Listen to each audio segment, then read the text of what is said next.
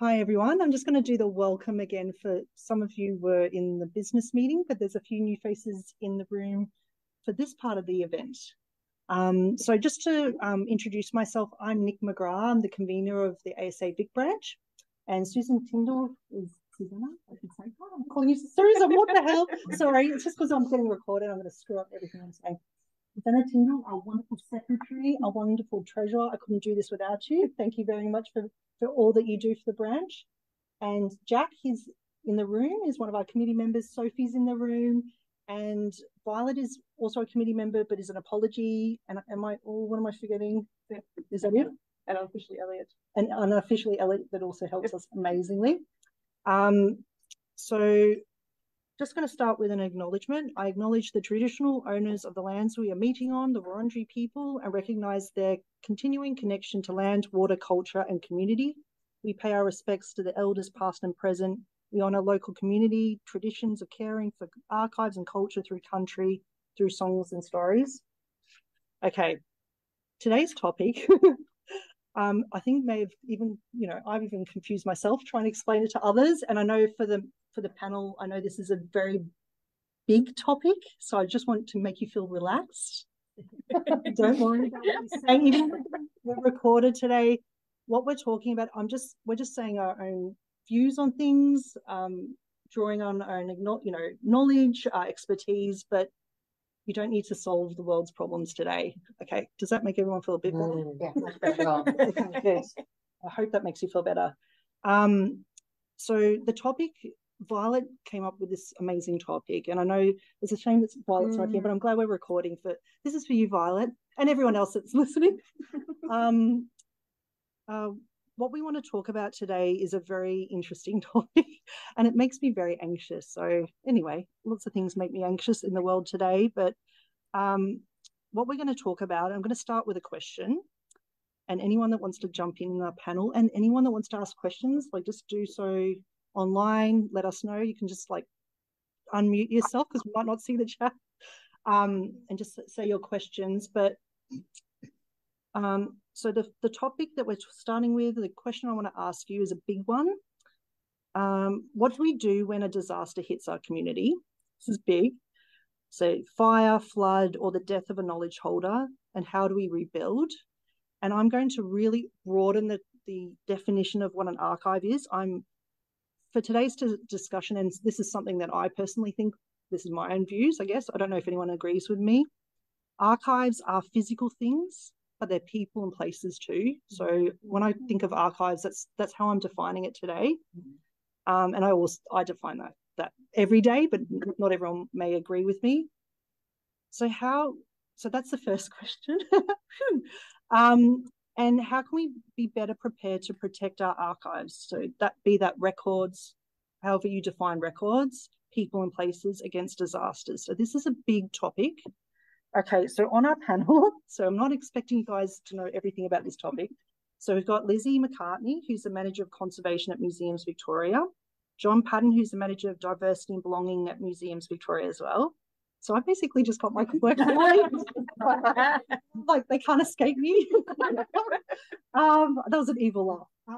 Kim Burrell, who's also lovely, University Archivist at Victoria University and the ASA rep on the Blue Shield Australia Committee, and Michaela Hart, who's our Digital Archivist at Department of Health and Human Services and a member of Archivists Against History Repeating Itself Collective, which I feel like I need to join, but I feel like I can't. Yeah, I need to update my bio. Okay, we'll do that as well. So that's a lot. There's a lot of amazing people in the room as well. So thank you for joining us. Okay, does anyone feel brave enough to start the conversation? John, I'm just going to. This is so weird.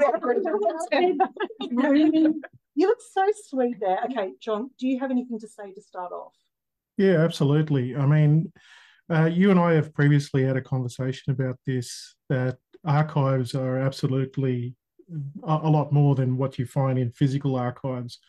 I mean, if I walk through country and I see a scar tree, there is an archive that sometimes will have a scar on it that tells a particular story and holds knowledge to pass on to another generation. And so It's those spaces that might be marked with language and symbology, but also the country itself and how we read it and how it changes with disasters.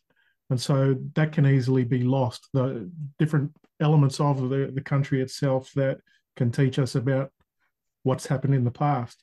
And so for me, it's absolutely critical that we not only acknowledge that, but recognize the value in maintaining links to those different types of archives, as well as when it comes to people as well. So oral tradition being incredibly important for Koori people like myself, that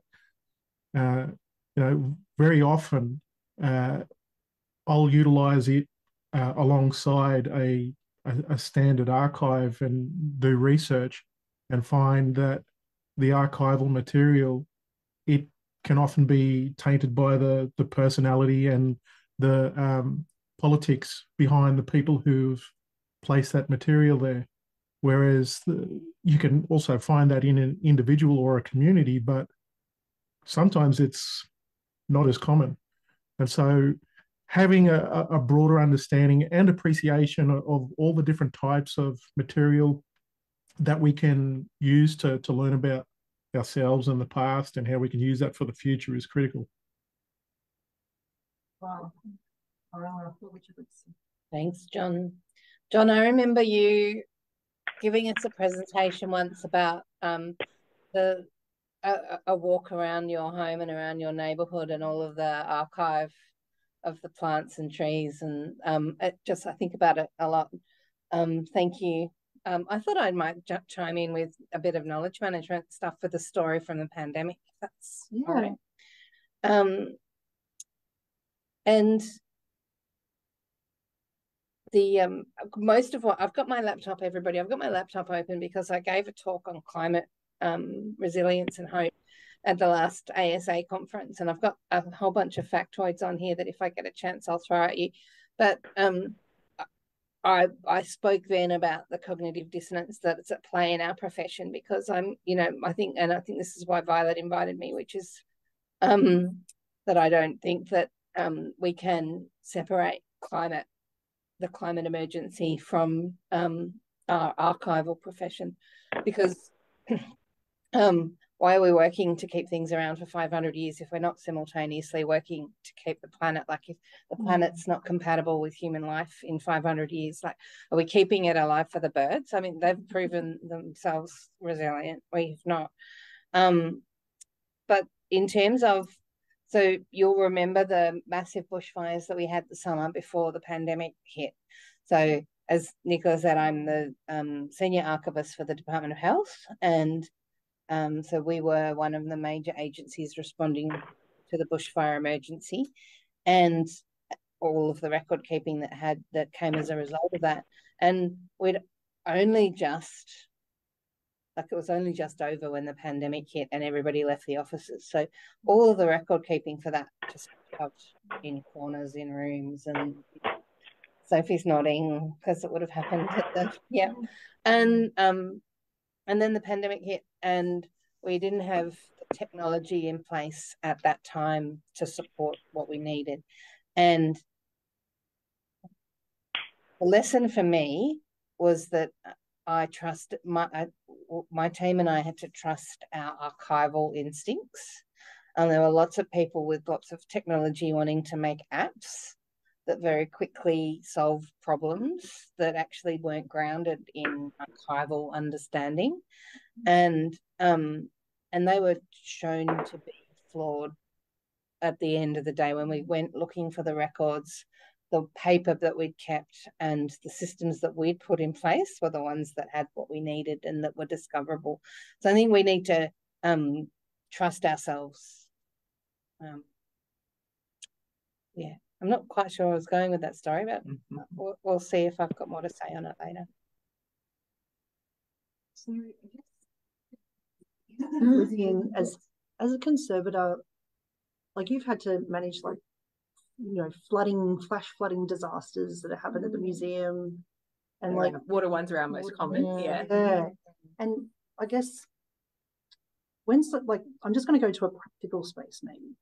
Like if something like that happens, I guess if you have the disaster bins like ready as an archivist, if you come across, or if anyone that comes across that kind of disaster, and you're like, oh, what in your experience, like what is the best way to prevent the worst case kind of scenario when you come across like a flooding situation in a workplace? But people might encounter this, like for the archivists that are like, we have members all across Victoria. They might work in like university archives, school archives, like there might be historical societies, lots of different like locations. Yeah. What's your kind of first bit of advice that you give people? I think probably one of the best things you can do happens. I mean, I can get onto what happens once it's actually happened, but probably one of the best things you can do happens before the disaster, and it's in the preparation. And there are a lot of resources for that, kind of references in Blue Shield and the AICCM website around disaster preparedness. But there are kind of 4 main steps to disaster preparedness and response. And the first one is prevention, and then you get to preparation. And it's those 2 initial steps that I think are really going to help you and change the way you can then react in the moment, and then also how you then recover from it afterwards. And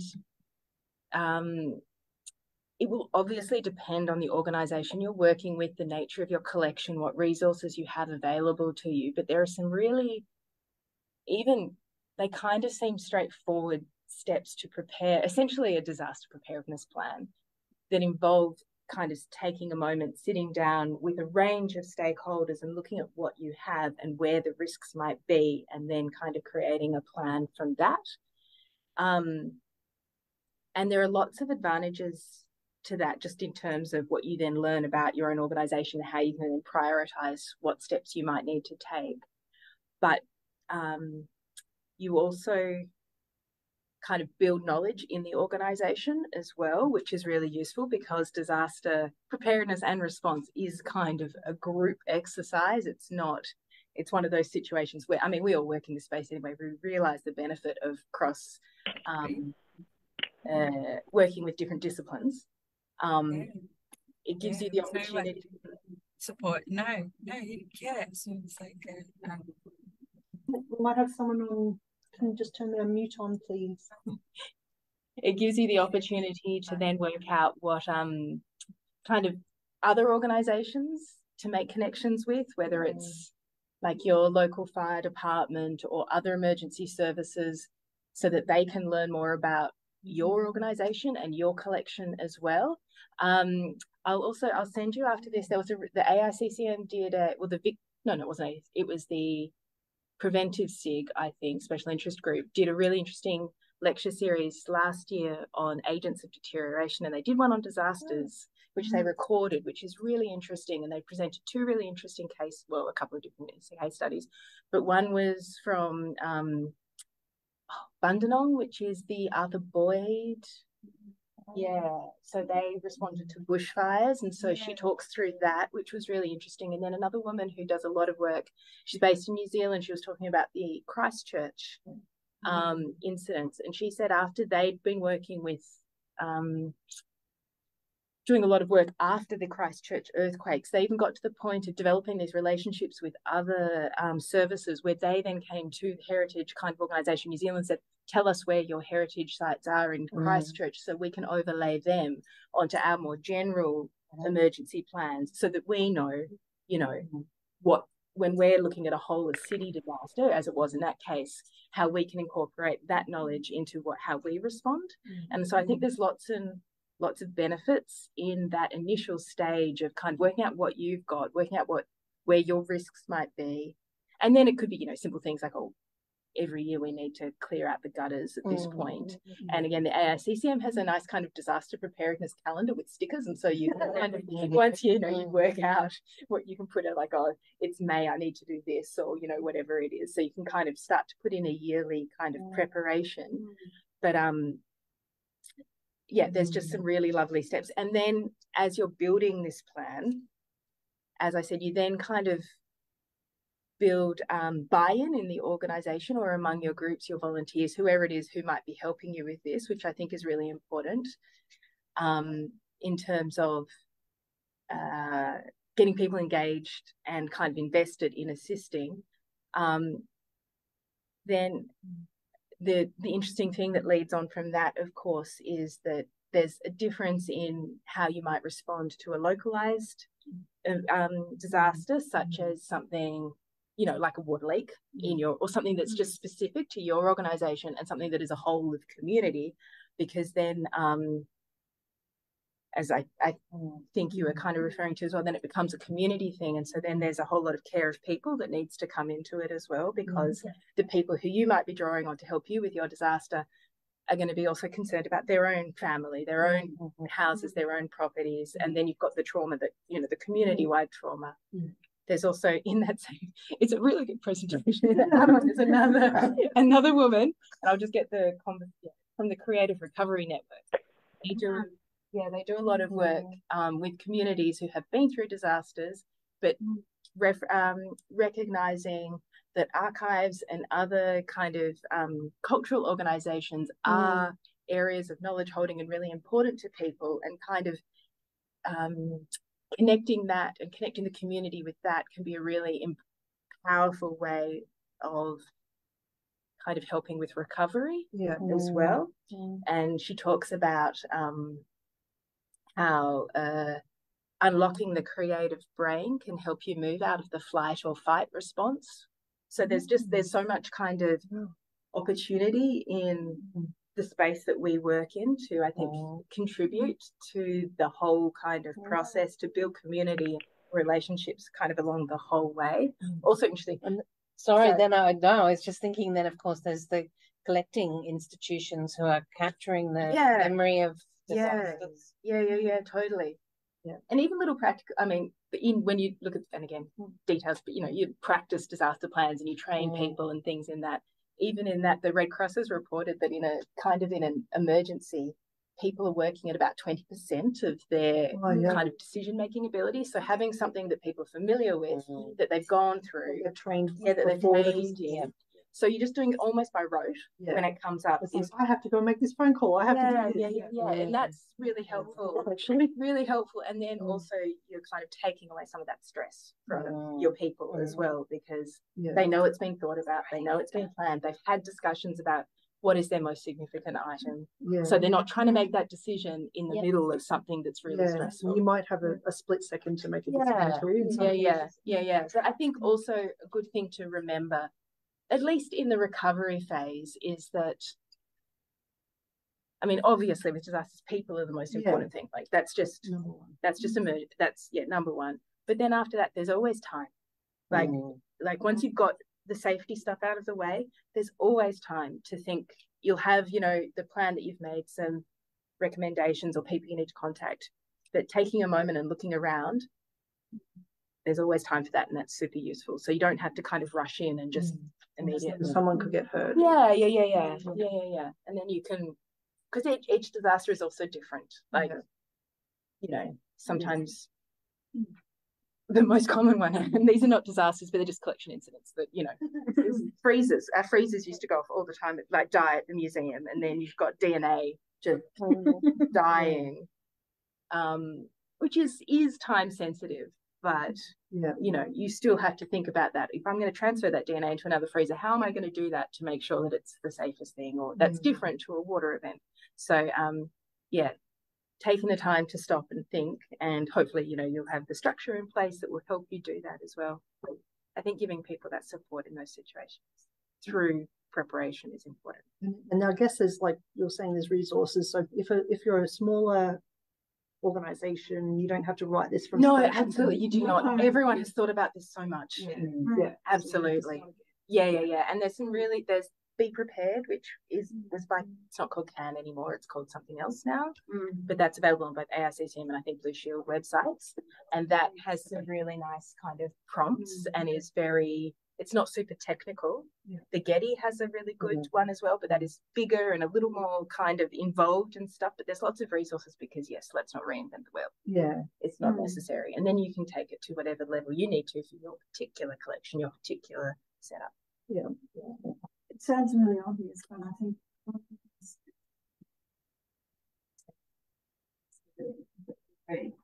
one of the things that I read in Riddle is actually there are these resources, but make sure you've looked at them. Yeah. You actually know they're there. Yeah. Don't wait until there's an emergency. Yeah. It sort of seems really like it's a really dumb thing to assume, but actually a lot of people work with in our sector, you know, like you might work for limited time, or you are the only person, or all of those things. You know, and you work under all sorts of, you know, resource poor as well, and you know, you wouldn't necessarily find the time in the day to I'll just look up that totally. resource and review that preparation plan, and that needs to be revisited really regularly.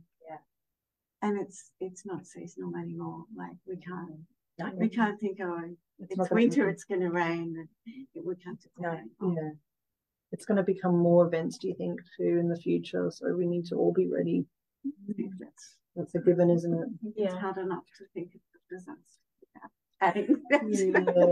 I know. And, you know, making that sort of supposition. But look, you know, things can happen in urban settings, in places that seem quite secure and safe, and you forget that the river is. You think that river down the hill is never going to flood, but it does. And it's get a lightning strike and off it goes. Yes, absolutely true. Yeah, so that's a very good point. I think it's easy to say, oh, that's that really big document that I don't want to read. One day and then you never read it. So, right? Boring. Yeah. This is not it's just not obviously sexy work. You kind of have to work out that there are positives in there. There are these kind of things that will come out of it, and find kind of the motivation from that. You are going to learn more about your collection. You're going to learn more about your organisation. You're going to make connections with other people. You're going to maybe work out there's another one down. No, you know, we probably make connections with people, but deepen connections with other organisations nearby. Are we going to share that resource? Or, you know, if that happens to you, maybe we can come help you. Or what have you written about that? Because we could use that information as well. But it is really important to have the connections. That's just crucial. And I guess another I say challenge, but I don't mean to be negative about it, is to actually sort of sell that plan and that documentation, and the need for this preparedness and being the understanding of a response and recovery phase with the rest of your organisation. It can't reside with a small number of people. It has to. It's so. I think in some ways, I feel like that in some contexts could be the most difficult part. Actually, it's because it is a constant. Certainly, it's a constant of my role to continually explain to people what archives are and why they're important. And you know, on a bad day, what do? You know, and that isn't. Are you an activist? No, I'm an archivist. But the more you push me, that advocacy component speaks to one of the things that I realised was a risk. I'm interested to know what other people in the room and our panelists have got. I realised recently how much of a risk digital preservation is to disaster management. Because I recently redid our disaster management, refreshed it, did some messaging. Summer's coming. Oh, but we don't need to do that anymore because everything's online now, isn't it? And have to reinterrogate the fact that we have paper-based collections. We've got 52 divisional offices that are in risk, vulnerable areas. That on my way to Canberra last year, I had to change my ticket from train to plane because of the floods that were happening while my colleagues were sandbagging our offices and moving records to this is our reality. It's not a future thing now, and we need to rehearse it as well as be prepared for it. So I think I was wondering, like, not just read it, but actually rehearse it. Should we be doing like evacuation drills or Yeah. Look, I've worked in admittedly quite large organisations where that did happen, and we have fire drills in organisations. Yeah. So, but what do you do with fire the drills records? with your records? Because you can't my records. Like we were talking about even the archivist. our high-risk, high-value records, which are the ones that we're supposed to be looking to preserve first, and I think that's a really. I mean, again, that seems obvious to us, but I don't think it is always obvious that we identify. What are we saving first? Basically, our most important records, and which is. That's a tough decision. Can I ask how receptive the fire departments actually are? And we're not a large organisation, but I'm just about to run our plan, and one of the things is contact the fire station, the closest one. Have people had experiences? Are they quite receptive to identifying which area of the building needs to be saved first, that type of thing? Or I haven't tried to ask for that sort of special treatment. Yeah, I know they are. I know they know about the museum, but we are obviously my experience is from quite large organisations, so I haven't. I must admit, I don't personally have experience with a smaller organisation, but other people might agree with it. I'll let you know next. My committee's made it my priority in the next month or so. Experience with a heritage building, so you've done res at Melbourne Uni. So Ormond was due to burn down in about 2 minutes, and the building had been there for 2 years. I think it was about a minute and a half because it was insulated with pine needles.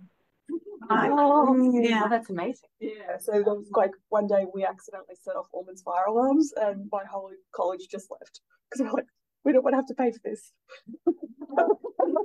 But they I remember that. And they have to send more trucks because, of course, it's a huge building. And we're like, we're just gonna scatter.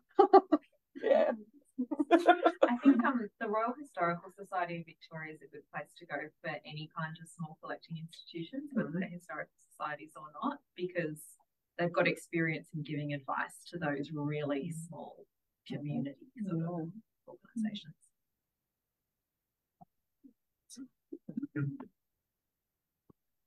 Following on from the comment about training, which is super important, and prepping for this reminded me that we haven't done some for quite a while at the museum. Is the kind of the recovery just drills, or just even talking through it. But I think even if you're not kind of actively kind of doing it in person, like there's a thing, how do I move it? Although I do think that just even mock-ups of objects, because for example water is involved in so many disasters, fire and flood, because things often end up wet, probably even doing something like wetting a whole lot of even just newspapers that you have, and just giving people who might be going to help you but might not always have experience handling those kind of things, just a little bit of hands-on experience, because you do have to handle them differently. They feel different. Could be something that's kind of simple and easy as a way, so again people aren't coming to the disaster feeling like, oh my gosh, I have never done this before, or I don't know what I'm doing. Familiarizing themselves with a little bit of that, or even just with your kind of main group who you've identified as people who might be responding, even just talking through scenarios, making them really specific, but even just talking through things. So let's pretend this has happened. What would we do? And going through the steps so that people can even kind of visualize it and put themselves oh, this is that bit of the plan, and then for this one I would do that, if you're not kind of running a whole scenario, which is not possible, obviously, in all situations. But it's a way of kind of also testing things to work out if you've missed gaps and things like that. I was going to sort of bring it back to what you were saying, John, before about if there's a fire and there's a scar tree that maybe is lost in a fire. This is really putting you on the spot, but just what happens, like, if they're, you know, with scar trees, for example, they're known for the country that you know. Have you ever had personal experience of like a disaster happening, and then what do you go and sort of check? Have you ever done that, like gone onto country after when it's safe to do so and sort of check what's happened to that scar tree, for example? Do you have any stories for us? Yeah, quite a lot. It's a common thing for community to check in on materials and different sites, and on people as well, just to see how things are. I mean, my country being Yorta Yorta and Bundjalung, both are heavily flood prone. And one story, I've been revisiting past trauma whilst listening to everyone else, thinking about an example is with the floods in Lismore. A number of years ago, I'd located some artifacts that were held by the Richmond River Historical Society, and you know, you would think generally they're in safe hands, but we know that river will flood again, and it does every 10 to 15 years. It's only that we've just had one of the larger ones, but there were two clubs.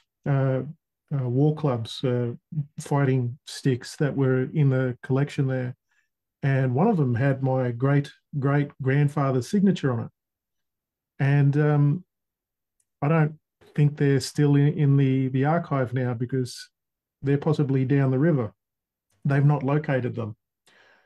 And even when I think to not so much just general paper archives, but museum practices, we like to think we're on top of things, but even international examples where I've traced artifacts that were held in a museum in the Netherlands, looking up animal skin cloaks, because they are one of our rarest artifacts that are quite often tied to Victoria, but were found throughout much of Australia. And I'd found a cloak listed on a Dutch website, which was from Bundjalung country in northern New South Wales. And I got quite excited about it, only to find that their record, whilst that was up to date in that they'd actually did very little to record that object.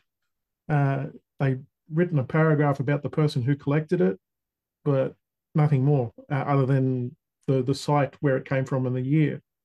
No photograph, no illustration, and they disposed of the cloak because it had deteriorated because their practices weren't up to scratch.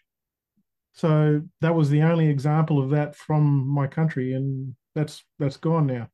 So it can be quite heartbreaking that one of the first things I think about with archival and museum practices is the idea that proper resourcing, I know it's not always possible, but the idea to ensure that we do have the right practices, the right archival conditions, the right number of staff to be able to carry out material rescues when something does hit us, whether it's a fire or a flood or a swarm of bees, whatever the case it may be. You know, that often we can plan ahead, but if the money isn't there to ensure that we have the ability to be able to put things into play, it's not always possible. Yeah, I guess that opens up another thing about, like, the government taking this more seriously into the future. Like, John, I was just again thinking about, you talk about resourcing. So after I gave the talk in Canberra last year, I got invited to go and speak to the heads of NASLA corporate services. So not the curators or the collections managers, but the bean counters who are responsible for actually looking after the buildings. And it made me, so those all the heads of the state libraries in Australia and New Zealand in the room, and me talking to them about climate change and why they should care.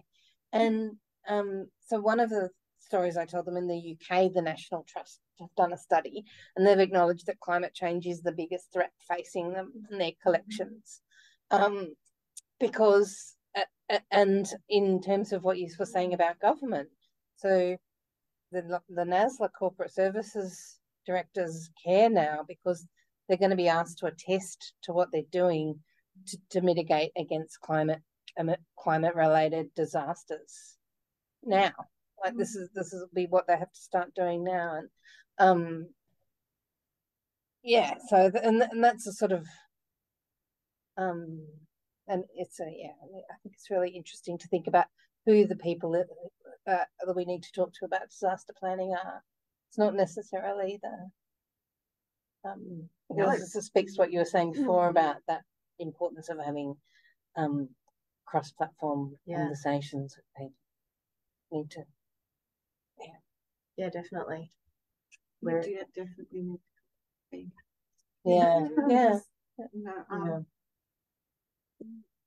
It's one of those strange two-way things that our archives, like we sort of have conversations like this quite often, like we're actually proposing to you a bad thing, like we're asking you for money, and what we pose to you is like, do you understand the risk of losing these documents or losing these objects or damage or having them irretrievably damaged?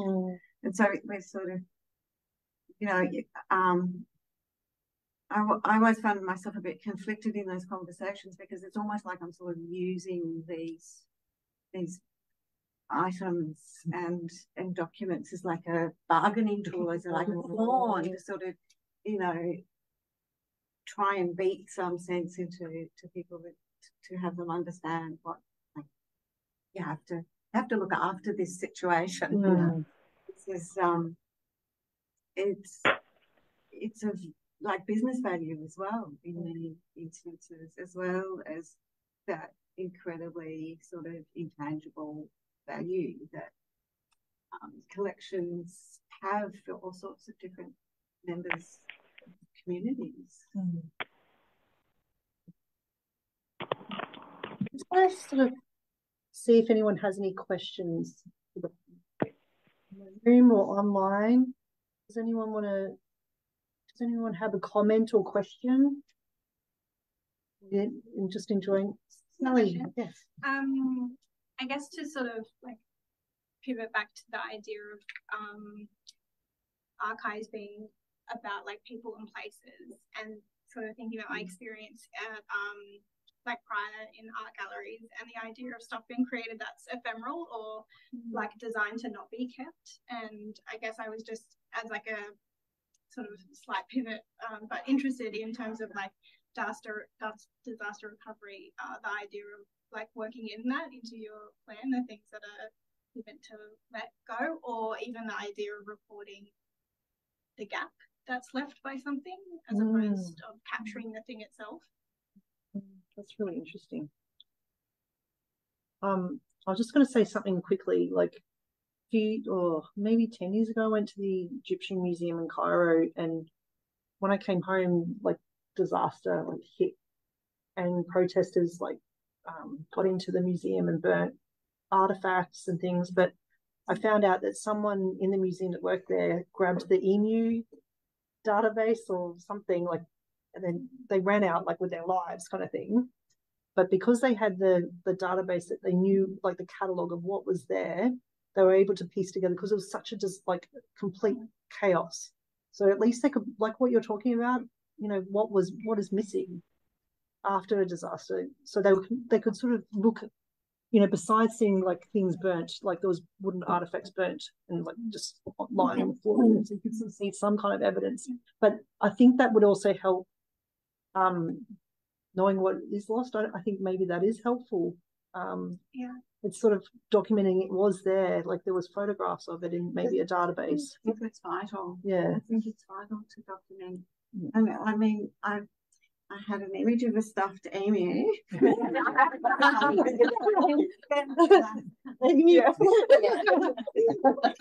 But that's I think it's vital, and one of the things I was thinking about was actually, I don't know why I'm using my hands, because the database is not physical. It is a digital object.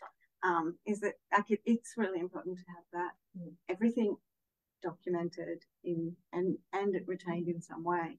I don't know the safest way to retain things like that. Actually. I'm thinking about the presentation at this year's ASA conference about the United Aborigines Mission archive and the loss of significant amounts of that collection, and the fact that the I guess members of the community are reconceptualizing what the archive is by just asking anyone who might have accessed it and taken photographs of records, or might have scans or photocopies or things that aren't necessarily the original record, but that can replace what was lost and to actually rebuild. And that's a disaster, the loss of that collection, or as far as we know, the loss of that collection. Oh, that's making me think. That's an interesting point, because I'm just going to ask John this question too. So, is a photograph enough? Like, if you lose an object, like if a star tree was, oh no, I don't know where that sound's coming from. Somebody needs to mute themselves. I think that's worked. Sorry, someone's just crinkling something. It's really hard to hear. I think, have they stopped crinkling? Yeah. I hope they haven't hit them off. Now I'm getting hungry. It's nearly time to eat. But John, I was just going to ask, like, if something is lost, like in a disaster, and the only thing that you have left is maybe a record of that whatever was lost, and I'm thinking, say, like, I'm just using the example of a scar tree. Is that enough for you, like, to know, like, at least have some? It's not enough. Like, no, it doesn't kind of, no, it can never replace something like that. Look, the way I would think about it is the way Melbourne Museum approached people losing their homes in the bushfires, where we've got a memorial to it, which is the chimney that came from one of those homes. You know, it's a poignant thing for people to reflect upon. But I was heartbroken to find that this cloak that I had been tracing no longer existed, because, you know, someone didn't decide to put it in an airtight container or whatever. That this is a common thing. You know, we think about the kinds of structures that we produce, all the different types of archives and museums and libraries. But you go right back to the history, throughout all of history, and think about the Great Library of Alexandria being lost, or the Brazil Museum, or the museum that was in Sydney. That time and time again, we lose these places, and we lose so much. Much of coastal New South Wales Aboriginal heritage from the first 50 to 60 years of invasion is lost, because it was all held in Sydney and burnt to a crisp, along with a lot of, you know, colony history as well. But when you have that gap, you can reflect upon it, you can have conversations, and you can tell stories and produce artworks and do all sorts of things to connect with that. But one of the best things we can do is to think about, let's not let this happen again. And even when it comes to reevaluating what is an archive, when you're looking at someone who is a living, breathing archive and filled with oral traditions, and who can pass that on you're not going to be able to record all of that, doing audio recordings. It's a lifelong process, and you need that person to be able to be the next link in the chain. And we're losing far too much because we don't necessarily always have that person who puts their hand up to be the next link in the chain. And even when we look to who is an elder in the Aboriginal community, and obviously I'm going to keep going back to an Aboriginal perspective on this, but for us, whether it's us or someone in the Arctic Circle and their Sami, or someone in the Scottish Highlands and trying to maintain their language or their culture, the thing that we have to do is to ensure that we are constantly interacting with it and passing it on to the younger generations. And where we frame it around elders having the knowledge, more often than not, it's not the elders who hold that knowledge, it's the younger people, because they've gone into the archives, they are doing research, they are connecting with archives, they are working in archives. And often our elders, they have big gaps in knowledge, and we still ask them questions and frame it around, tell us how this works or what this is, even if they don't know. And so that's problematic as well. We have to be able to recognize that sometimes someone doesn't know and that there are gaps. And so how do we identify that so that we can better build our archives to be able to ensure that we have that knowledge for the future? So how, I know there's let's just talk about how you document like your stories and your like things that you've researched and gained. Like, do you think the best way you do it, I guess, would be sharing that knowledge online and through, articles and through your art and other ways, and just talking and sharing those stories? Or is it when you go on country with your boys and you're sharing it with the next generation? What do you think just for people listening, like, how can we share that knowledge and make sure it doesn't die out with our elders and knowledge holders? Anyway, and in every way. There's no singular way that is better than the others. If someone is visual and they're an artist and they want to document stories, that's a fantastic way for them to go. If they want to do audio recordings, if they want to do a graphic novel.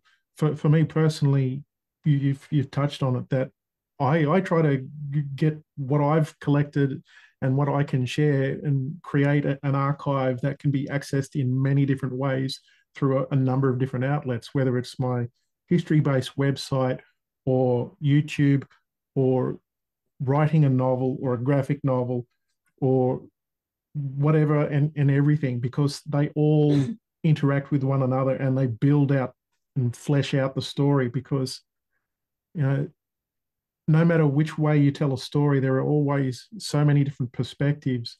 And so even if you as one person, you have an opportunity to flesh out that singular perspective and flesh out around the edges a lot more than you might with just having a conversation or writing something down and placing it into a box.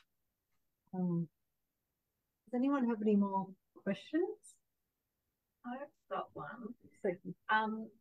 In this conversation, I've been thinking this is kind of comparable to like the individual actions versus the bigger actions with like something like recycling. Like, we all have an obligation and a responsibility to make sure that we recycle things correctly, but really the big problem is that those things are being produced in the first place. So obviously in archives with disasters and things, we obviously have to produce those disaster plans, but what kinds of things can we do that actually have a bigger impact beyond like the individual level? And I guess the individual level here is like a team or an institution. Looking squarely at McCartney. What big things can we make a little contribution to have a bigger impact than just doing little things alone? While my computer boots up, I can, unless you've got advocating for environmental, but for more climate rigorous procurement decision making, for technological obsolescence and cloud-based providers as a start. That's my. Does someone else want to reply while I even think having this discussion right now, like I'm just thinking about everything that everyone said. Like Lizzie, you were like, oh yeah, this even coming today was like a reminder that we need to do more training. And then I was thinking just all the discussions we're having now in this room, I'm sure your brains are all going ding, ding, ding, ding. Like when you go back to work, you might tell someone something. So I think it is like, to me, it's about conversations, like just talking about it and thinking about things that you haven't thought about in different ways. That's just, I guess, that's not a big picture, but I think it's amazing all of us have a big impact because we can go out and tell one person or two people and then that spreads. Like it's amazing how, anyway, that's what I think. I think having this discussion in the first place could save a lot of collections in the future. Can I ask what you meant with the cloud base? What was the point? Sorry. So at the moment, data centers are contributing to global warming the equivalent to that of the airline industry. Okay. So that's one of the things.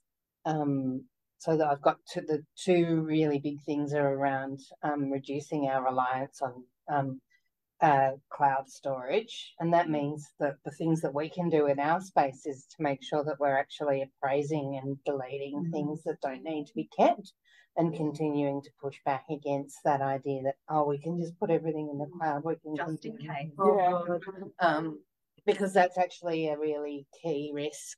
It's a big cost because the state library was talking about that because they've got terabytes of film and they're putting it into the cloud and it's costing them a fortune. That's the reason that we started deleting stuff at work, because I won't say how much the bills were, but what was the yearly bill very quickly became the monthly bill within the years, and they're like, so if data centers were a country, they would be the 6th largest consumer of energy in the world. Jesus Christ. So what's the alternative? Well, one is appraisal, obviously, and not keeping things. One is looking at so a lot of cloud-based, but the thing is that cost balance, isn't it? Like at the moment, it's low cost, but as storage providers start putting more rigorous climate controls, and actually then they'll probably they'll look to offset that cost onto the consumer, which is us, and suddenly the monthly bill, the yearly bill will be the monthly. But I think there's a lot of like misunderstanding around cloud too. Like I think people just think if we put in the cloud, it's it's not as simple as that. It's only one type of cloud as well, because I guess there's kind of a secondary level of appraisal there too, with the stuff that you don't need to keep at all versus the two categories of things of does it need to be in hot storage that you can access it really quickly, or can it go into deep glaciers type storage? The longer retrieval time, but it uses less energy. Yeah. As most of you would have heard of Zastro. They're an archivist for the US Senate, and one of my favourite quotes lately was that they wrote, "Climate change will affect libraries and archives in ways we can hardly yet fathom, and it's happening faster than any of us have imagined." So the last, you're going to have to shut me up in a minute because but the last IPCC report said that the rise in weather and climate extremes has led to some irreversible impacts as natural and human systems are pushed beyond their ability to cope. So we're at that point now. And it's not, we can't wait for the next generation to come up and to fix it. It's our generation that has to fix it. I'm going to shut up. You guys are getting it because they had to shut down essentially our whole Italy campus because they couldn't put their aircon below, I think, 26 degrees, that the equipment couldn't actually operate at that. So they're like, we can't open the campus. Yeah, so like little things like that. I think I'm noticing our IT guys are paying more attention to stuff. Yeah. That's interesting. Yeah. Can I be cheeky and ask a follow-up question to that? just because my current role is looking at Australia's future climate needs, and what I'm finding is that everyone finds it really difficult to articulate what their needs are. Does anyone have any idea of what kind of climate information is going to be useful to them in the future or now? Coming to the pub.